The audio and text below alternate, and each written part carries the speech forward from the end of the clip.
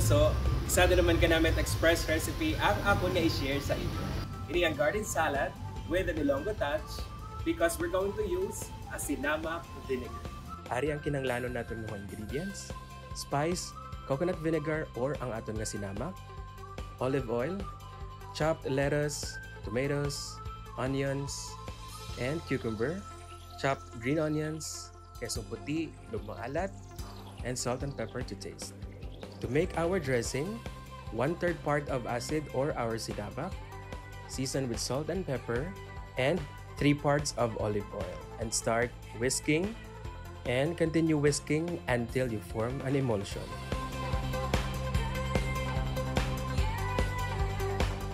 So to assemble our salad, simply lang, in a bowl, combine na natin ng ingredients.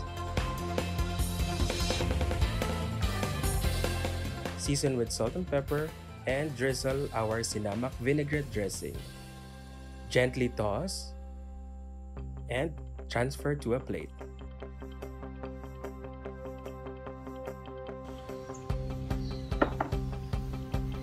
Ari naman kapuso ang atong finished product, garden salad with Sinamak Vinegar.